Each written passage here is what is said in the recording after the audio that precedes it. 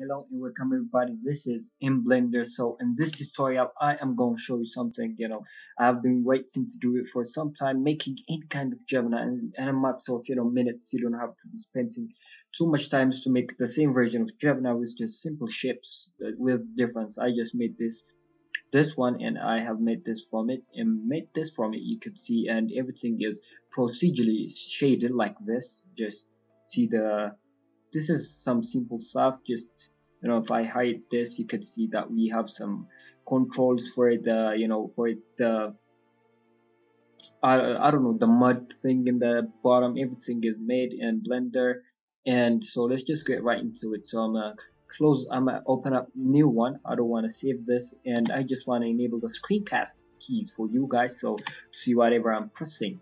For before you start, you gotta make something. You gotta have some kind of reference, which is going to be adding a reference.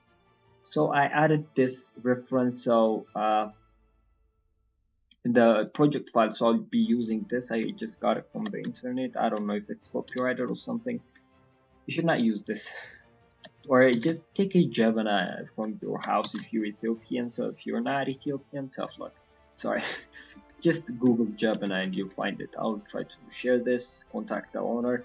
So I got this, so I have to make some kind of stuff from to start with. So Jebena can be some kind of tricky because it has something that is going up like this, and something that is going from here like this, and something that is going up from there. But if we could tackle this first, so I'll add a new collection right here. So I'm click this collection and add a new UV sphere. Shift A, you click Shift A and add a UV sphere like this. So sometimes you might click somewhere else and you might lose the properties to change it, but that is okay because you could bring it back by pressing F9. If I press F9, you'll get that back. So just click 16 vertices should work. 16 by 16 should work. That is good. The last time I was making this, I had problems with making the vertices too low, but this should work. So I'll move it up like here, like this, and I'll scale it from the 3D cursor. Change the orientation point like this. Press this with the pivot point and change it to 3D cursor. If you don't see it, pie menu like this, go to the preferences and enable the add-on called pie menus. Pie menus. This one. Sorry, pie menus. This report pie menus. This is a very great add-on. So while we added, so you gotta enable some add-ons too, which I call the main one I'm using is which is going to be Node Wrangler for this tutorial. Just enable this and you're good to go. So just change the pivot point to the 3D cursor. So we want to scale from here. So we just click this something that is resembling this one. So you don't have to follow the shape of this perfectly. You gotta you can play with it. So I'll just move the reference like this, because when we go to the orthographic mode, it doesn't matter if you are in the front view or side view. So I'll go to the front view like this. So I'll press F1. So I'll click here top part like this. So I'll go in the front view, Control plus to grow the selection. Like I'm gonna hit Control and plus, and I hit plus again like this, and X and delete the faces like this. So we get something that looks like this. So I could use this like this, move it in the Z-axis and something like this. Just follow the reference. But first I'm gonna go like this. I'll change the pivot points right here from change the pivot point from the 3D cursor, make it to individual origins or something, make it a meeting point. That should not matter. So I'll just scale it like this and move it somewhere like this. Nice. I'll move it back like this. Cool. So we wanna keep this in mind. There's something that is going on like this. We wanna keep this in mind. I'll add another one right here and just move it like this. So I'll extrude it again and move it somewhere about there and scale it like this. This should be perfect. Nice. Now we have this. Don't worry about it looking chunky or anything. We'll fix that one for sure. So I'll just go right here, and we want this comment out right here. So I'll just click a vertex to see which one we should use like that. So I'll just Control plus like this and grow the selection. Right click, loop tools. So another add-on you should enable is the loop tools add-on. Go here and enable the loop tools add-on. This is very useful add-on. You should enable it whenever you are working with this stuff. So I'll just add a loop tools, right click and circle. So you could get something like that. Perfect. So now we should just go there and play with the values a little bit. So you got that. So just click this Control plus to grow the selection, X and delete faces right there.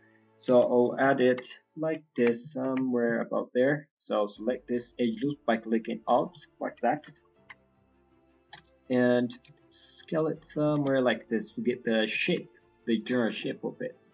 So I'll extrude like this. Don't be extruding it too much like that. So you just need a few vertices for wheels. Just use a few vertices, and I'll add another one right here. Scale it like this. Just don't worry about getting the shape, not adding as much as vertices as you want. So I'll add another one right here, and I'll add one right there.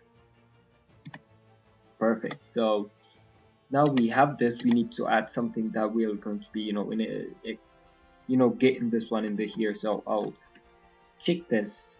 If I go here, right click and enable the scene statistics like this, right click, scene statistics. Now I have selected edge vertices, so I'll add another edge loop right here. So I'll add there, Control plus to grow the selection like this, and right click, loop tools and circle. Now we have circle right there. So just make this down, right click, loop tools, and delete X and delete the faces right there.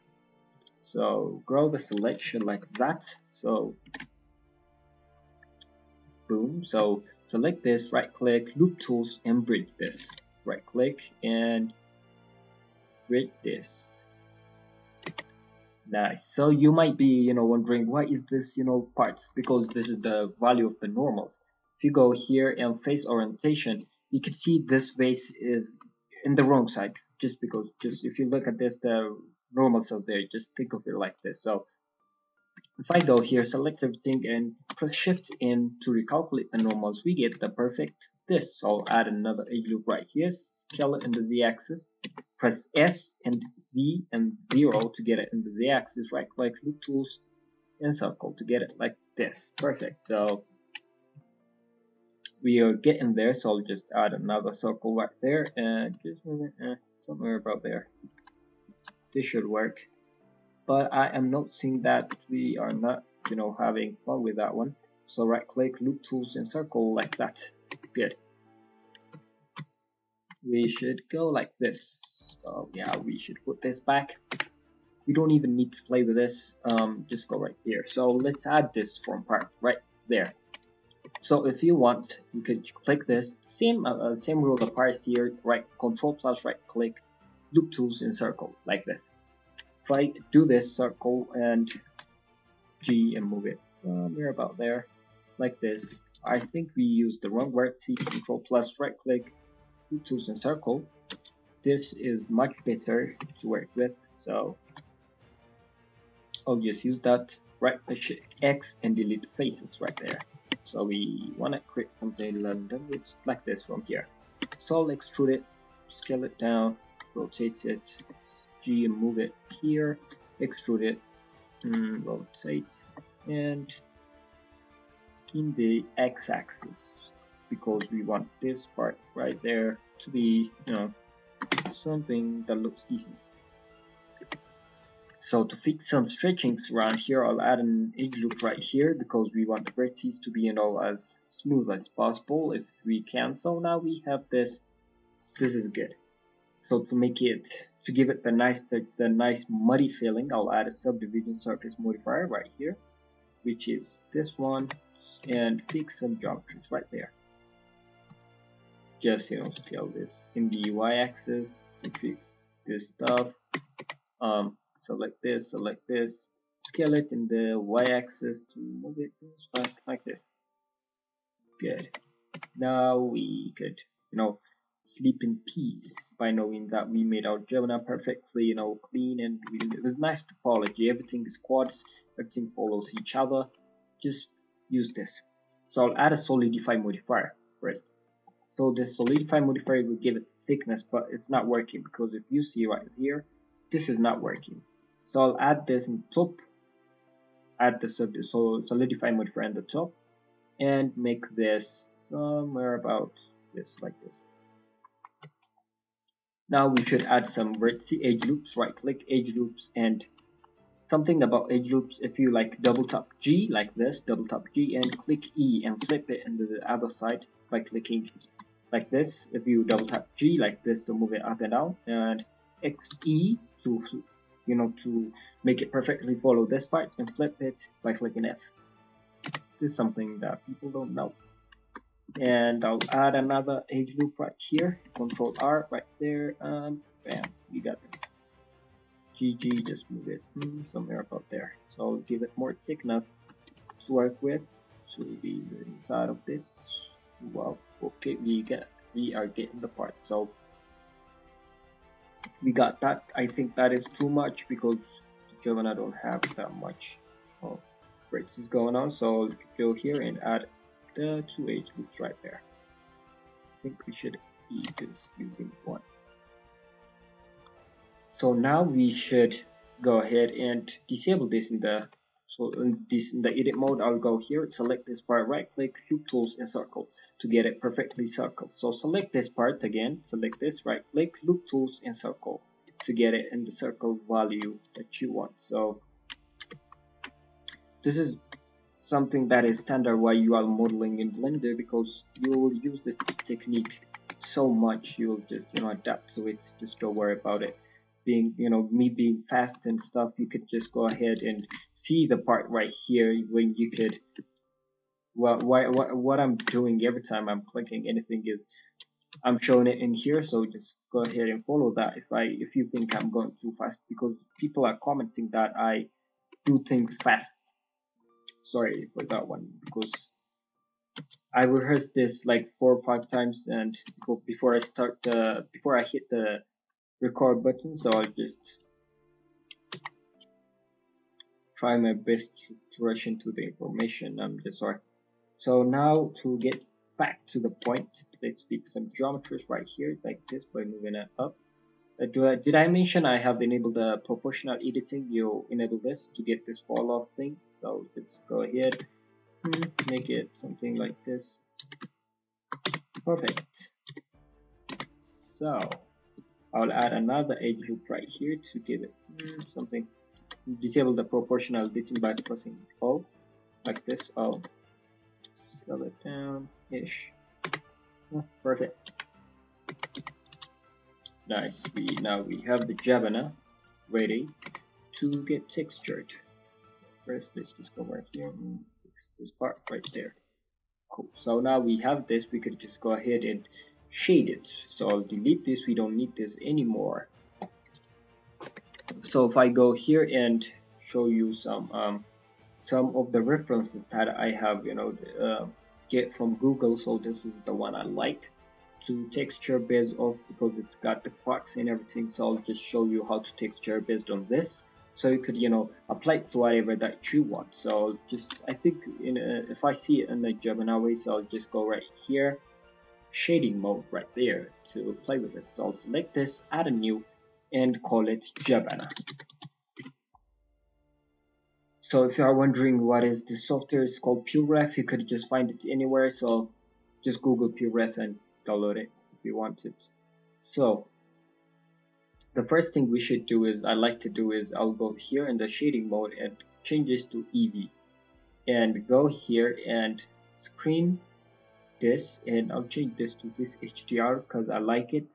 I'll just go right here to give us more space to work on, and enable the ambient occlusion, bloom, subscription. Yeah, enable this. These are just some standard stuff you should. So I'll go here, film, and only enable transparent, so we get some nice shading like this. So this is the usual setup that I work with while I'm texturing, because I got some color information and I like this. Just do that. So I'll go here and make this black for the time being. This is just for visualization purpose. Just don't worry about it. So For the roughness, I'll just decrease the roughness, not too much, just ever so slightly like this to get those, reflections. And I'll add a sheen, but I'm not thinking about the sheen right now. I'll just give it a little bit sheen just because we got some, you know, some white thing going on top of it, and clay coats. This should work, but I don't think we should add a clay coat right now. So to go with the real stuff that we are doing here, we need some bumps in this one. So I'll add a bump map, Shift A, and add a bump map. I think the what I'm pressing is not being viewed, so I'll just screencast two keys and enable it right now so you can see what I'm doing. So if I go here and add a bump map, so Shift A, add a noise texture, go to texture and go to noise texture. So if I click Control Shift click it, if you have enabled the Node Wrangler add-on, which is here, you should enable it. Node Wrangler, this part, Node Wrangler here, just enable it. So if I click Control Shift click in this one, you'll see that I have this mask right there. I'll just click Control T to get this here, the mapping node. So I'll just change this to object to get this more evenly. So I'll just scale it ever so slightly to get the big dents and bumps right now. So I'll just go right there. So I'll just something like this, details, give it some more detail and move it like this. So Shift A, I'll add color, I'll add a converter and a color ramp right here and make this contrasty here like this. So if I plug this in the height now, we could see that we get something that looks like this, which is super awful. We don't want something that looks like this. We want something that is decent and get something from it. So instead of changing this value, we allow adding a map range value, map range.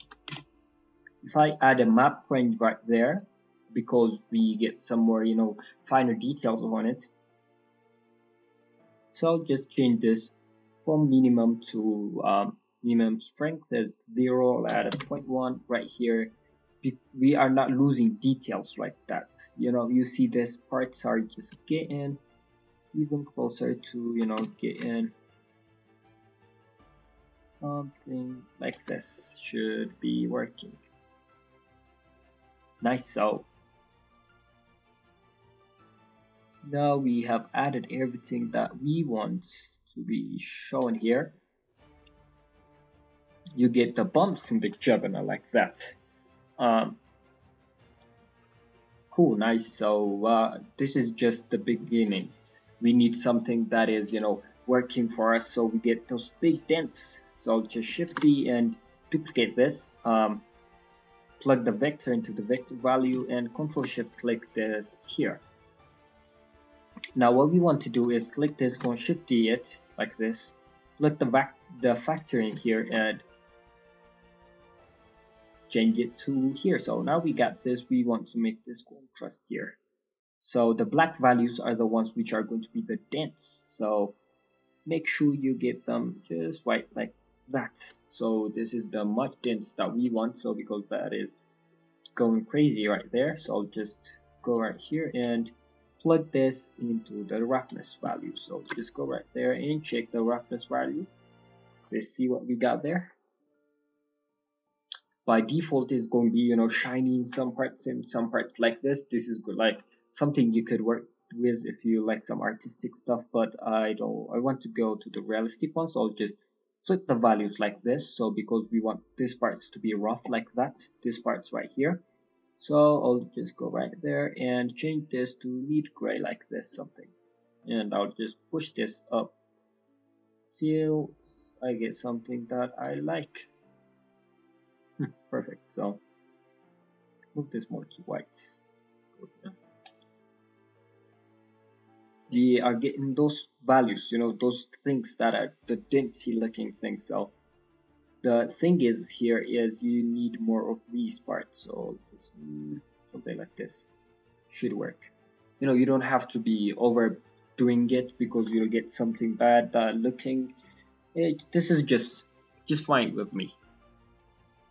So the next thing that we are going to be adding is something that is the color is, it's not just one color, it's multiple colors blending together. So we will need those stuff to be working for us. So I'll just add a new texture with a new color and mix RGB color. Sorry, I have put it in the wrong values right there, and the computer is getting stuck for some reason. So I'll just plug this in here to see what we are going to be dealing with.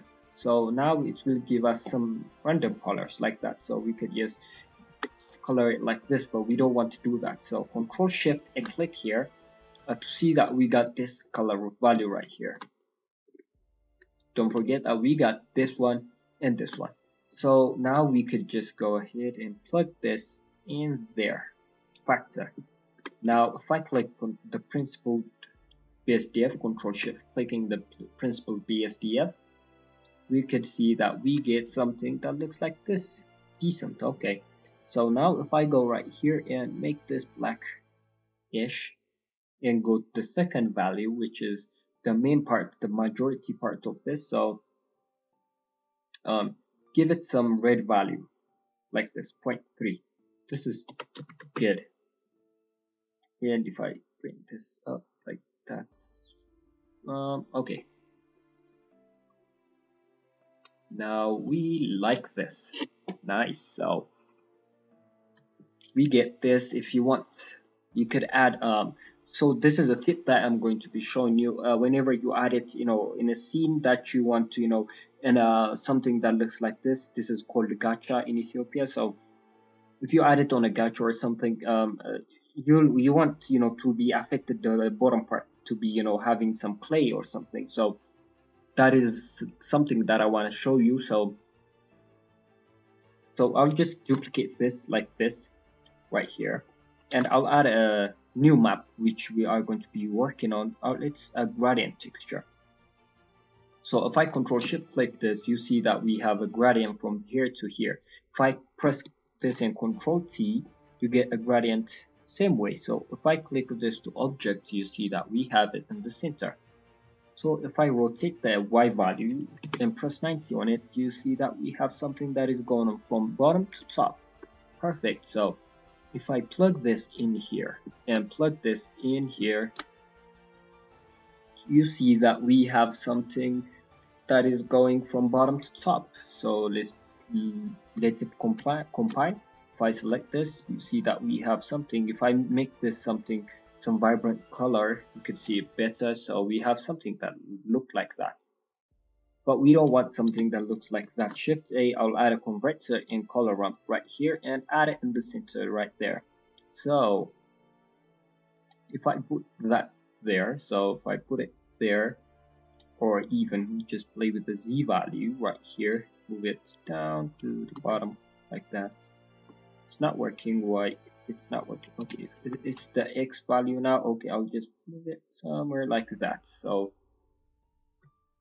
to get some finer details right there. So now we will add some more details there, because nothing is from being from white to brown this fast. So we need something to be affecting that. So I'll add some node that people usually feel when they're texturing. I'll add converter and use the color ramp. I'll just add a math node right there. Plug this in the okay, sorry. I'll add a math node and put this here, and I'll put this noise texture right there from here to here. So I'll add it right there, and from add, I'll add this to multiply. So we could add more values right there. So I'll add a multiply and add to see what we are dealing with. So if I put this to something values that is too low, we could work with it. So I don't think so. So we are getting this value. Okay, this value is not working for us, so why not? If I plus this, if I hit 0 on this one, okay, nice. Now we have the value that we want. So if I hit multiply and add, and hit this to 0, we see that we have something that looks like this. Perfect. So, okay, I'll just put this somewhere about there. And Shift D right here, and I know I'm adding too many nodes, but Shift D this and Control Shift click this to flip the values like this. So you get only the white ones being affected like that. So whatever you add in the white value is going to be the blue thing that you want. If I click this, what is going on? Okay. So something that looks like this. If I Control Shift click this, so we want the black value to be a white one, and we want this to be here, this value. So if I Control Shift click this, we see that we got something that looks like, wait for it, this. So if you are cooking this, you'll not get something like this, but just play with the values. Sorry, I forgot that is loaded too much. So I'll add this. So instead of the white right now, so we want some noise value. So we'll use the same noise that we use for everything. You will use this value to use it in there. So I'll add something like the Shift D right here and move it, plug this in here, plug this factor in the. This could be much faster if I Control Shift click this and plug this in the blue value. So not the blue value, I'll add this in the clear value. So I'll cut this one. So you'll use two colors which are going to be darker and darker white, something like that. So if I decrease the saturation of this, so this should work. Nice. So if I'll use the last vector to be a multiply node because we want to multiply between these two. So I'll just Control Shift click this, and we got something that looks like this. So this is going to be taking time. So I'll change this to mix, back to mix. So let's see what we got there. I don't know why it's taking too long to process this. Usually it doesn't take this long. So perfect, we have our Jebena ready for anything. So if I go back and added some test renders for it, you see it works. So if you for the final touch of this, we'll go to the cycles render engine and go to the renderer like this and disable this and change this from here to get even more cooler results like this. Perfect. So I hope you enjoyed this tutorial. Go share, like, subscribe for this tutorial, please guys. So support some Ethiopian content created like this, as Ethiopians would say it. Then